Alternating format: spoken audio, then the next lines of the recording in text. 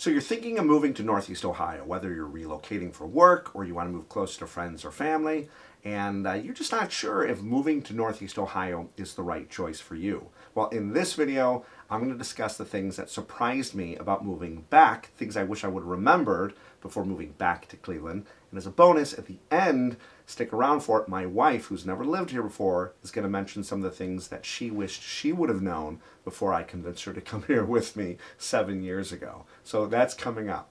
Hey, it's Joel Gableman with Gableman Group, and if this is your first time to living in Northeast Ohio, this channel is about family, lifestyle, real estate, of course, and fun things to do around the city. So if that's of interest to you, you are in the right place. Now in this video, we're going to talk about some of the surprises or things we wish we would have known. We're going to get into that.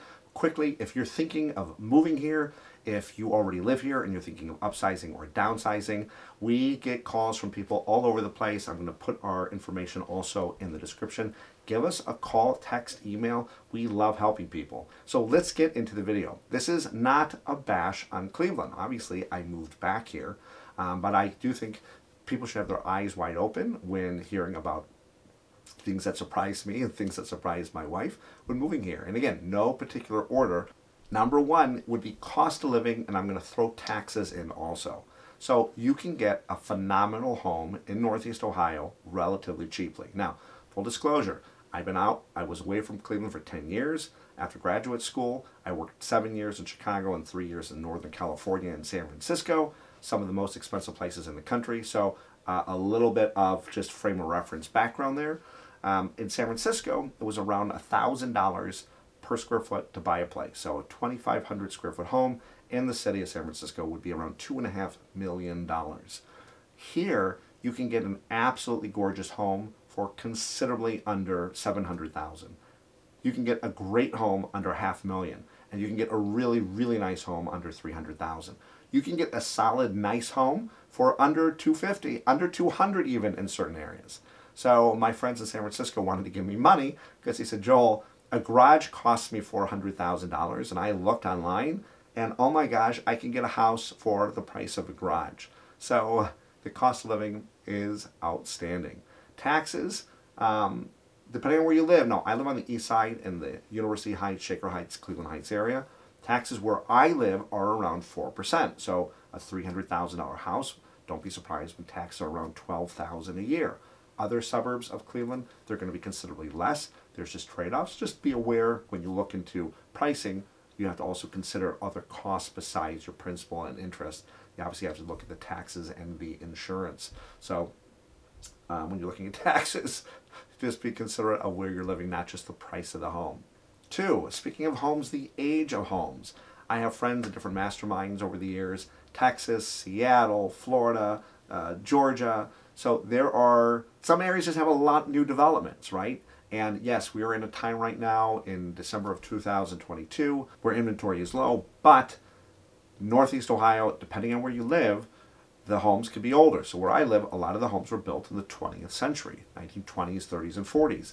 And there are just some trade-offs. Great characteristics, great community, but now we bought a flip. That said, things like ventilation is not as new as a home built in the 21st century. Things like there could be asbestos tape on ventilation. There could be asbestos insulation. There's probably plaster in parts of the home instead of sheetrock. Knob and tube instead of Romex. There also could be things like with your sewer line. If you buy a place here, I always suggest and recommend highly to my clients that they get a sewer line scope as part of an inspection. You definitely should get an inspection on any home you buy. But sewer line scope, if it's a clay sewer line, taking all the undesirables from the home over to the main line, if there are structural issues, if there's intrusion from tree roots, getting that fixed after you buy the house can be $7,000, $8,000, $15,000. There are just trade-offs when you're getting an older home, and just be mindful of what to look for.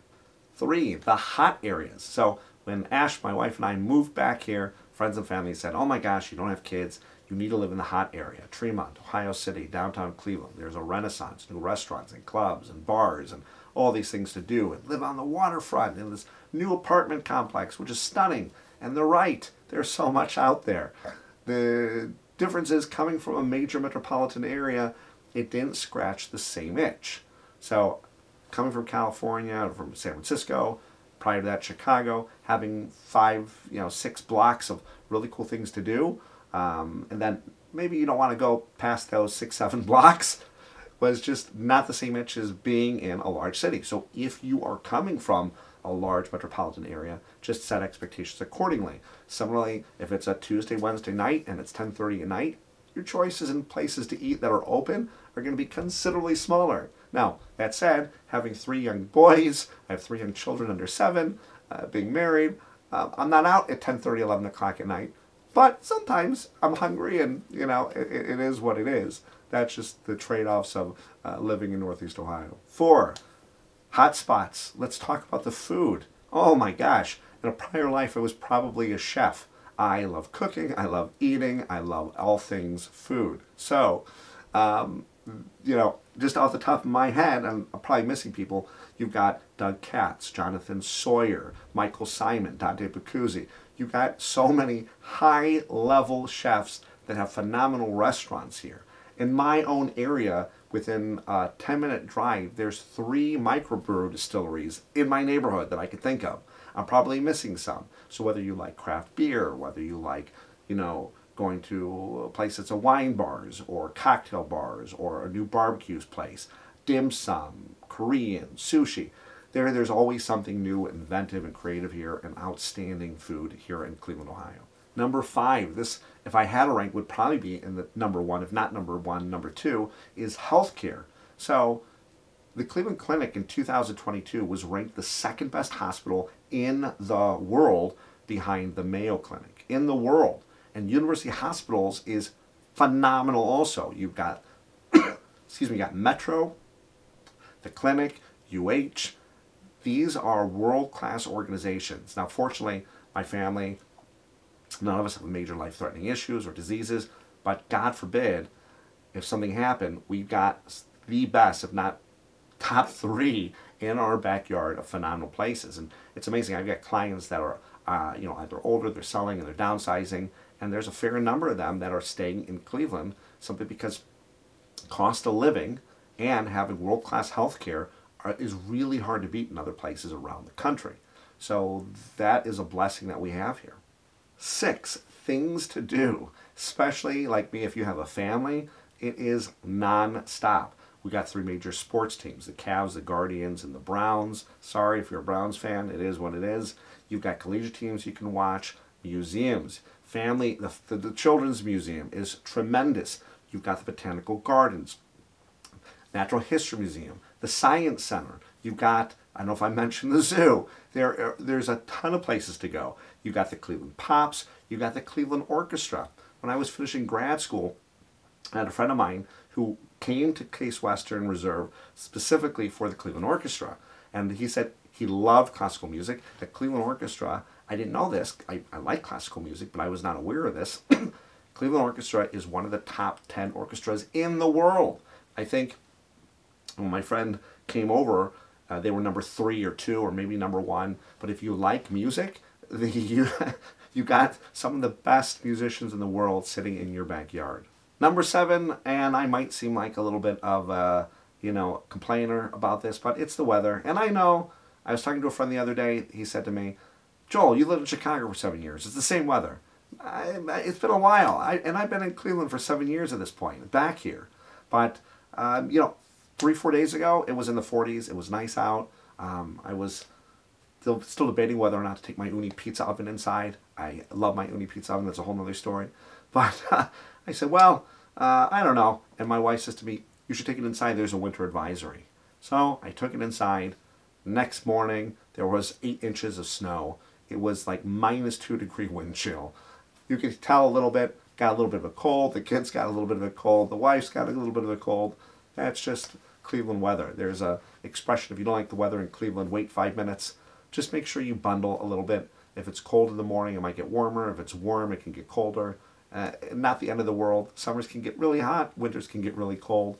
There's the whole changing of the seasons, which is always beautiful to see, especially in the fall. Go to the metro parks and watch all the beautiful leaves changing. But it can get hot. It can get cold. The weather is what it is. Finally, let's get into what my wife thought. So she has never lived here before. So these are the three things that surprised her the most. Number one, again in no order, is the east side, west side divide. So it used to be, and I'm going to throw Solon in also, it used to be stereotypical or stereotypes that the east side was old money, white collar, west side was new money and blue collar. Now a lot has changed. You got a lot of the professional athletes all lived on the west side. They all live on the west side. There's some beautiful areas over there, newer developments, newer homes. Your money goes up maybe a little bit further depending on where you're living. Westlake, Avon Lake, absolutely gorgeous homes, Rocky River.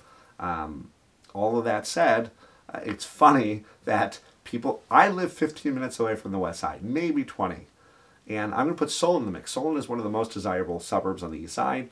It's got the best school system in Cleveland. My wife did not notice this for herself, that she had this stereotype. She said people who already live here, they do. It was her perception. Now, she's a psychologist, so her whole job is the study of people and behavior. But she said that people that already live here, they put these stereotypes or differences between east side and west side. She doesn't, so I thought that was very interesting. Number two is food. She agreed wholeheartedly with me. You get the quality, the variety,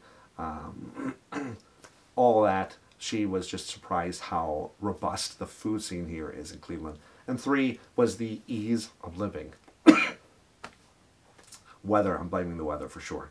The ease of living. So she said, you know, the ability to take the kids and throw them in the car, get some food, go to the park, drive over to get some ice cream, and be able to drive without tons of traffic, be able to find relatively easy parking, and then get the kids and go home. Or just go out on your own if she wants to go grab coffee with friends, or we have a date night, whatever it is. It's so much easier. We're not bumper to bumper traffic. San Francisco, you can go 2 hours bumper to bumper to go 5 miles. Chicago, especially if you're driving to the burbs where my in-laws are, you could spend an hour and a half, 2 hours in the car to go what should be only 30 minutes. It could be absolutely brutal. And in Cleveland, in general, it's just the ease of living, the ease of traffic and moving around is so much simpler. So let me know what you think. Those are kind of the highlights from me, surprises from my wife. Let me know if I missed anything. You know, I'd love in the comments below, did I miss something? Do you live here? And do you think, oh, you know what, I agree with you on these things, I don't agree with you on those things, or you left out this, or you shouldn't have included that. Whatever it is, I'd love to hear. Also, if you're thinking of moving here, or if you already live here and you're upsizing or downsizing and you just want to pick a brain, again, we'd love to help you. Give us a call, text, email. Information is in the description. In the meantime, consider liking and subscribing for new videos that are coming out, and I'll see you in the next video.